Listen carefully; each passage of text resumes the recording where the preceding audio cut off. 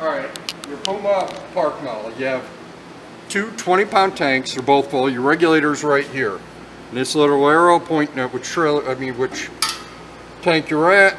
So turn it on, that'll turn green, that'll slowly turn red. Flip it over to this tank, you just flip it over like that, and then the arrow point that. And then you can go get that one filled, and then turn this one on. Alright. Your battery's stored back here in that box. Right back here in the bottom, you have your battery disconnect.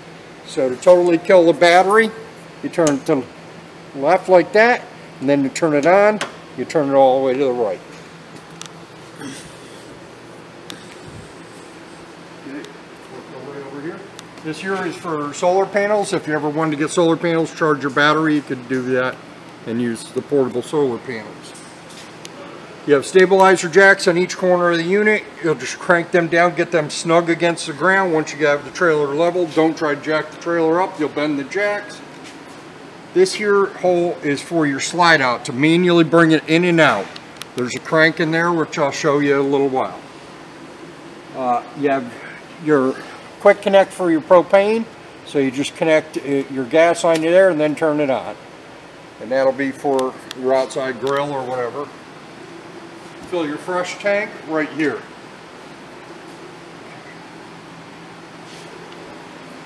We'll go this way. Alright. This is the exhaust to your furnace. You have an outlet out here. This is a vent for over your stove. You want to close when you're traveling or not there, but you just lift up on the tabs and you open it up when you're camping so you can turn on the exhaust fan over your stove.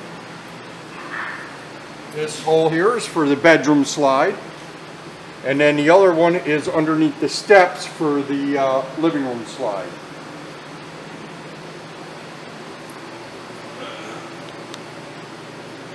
You have an area for a backup camera if you ever choose to get one. There'll be a temporary plate on there for you. You have cable hookup and satellite hookup.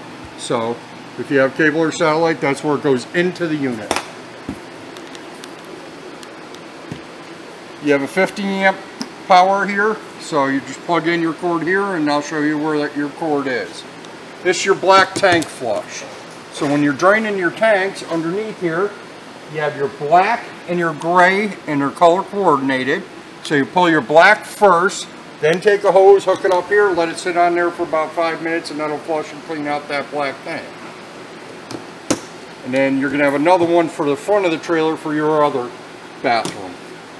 And then your main city water connection goes right into there. Alright, here's your cranks. That's a crank for your stabilizer jack and for your slide out.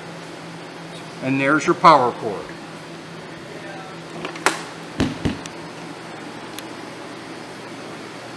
Okay, you have your galley, which is going to be your kitchen sink. That's going to be the tank, so that's where you'll drain your kitchen sink.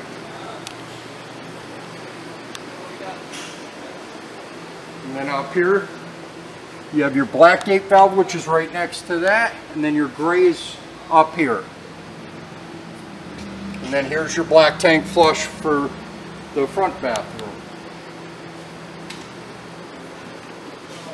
And more storage area here on the front slide.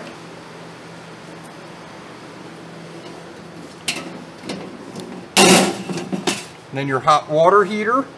Runs on electric and gas, so make sure there's water in there, which there is, and then you can turn it on electric right down here. Okay? And then gas is run from the inside.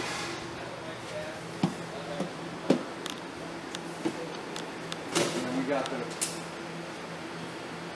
you have your vent over here, and this is the vent for your dryer. And that's everything on the outside.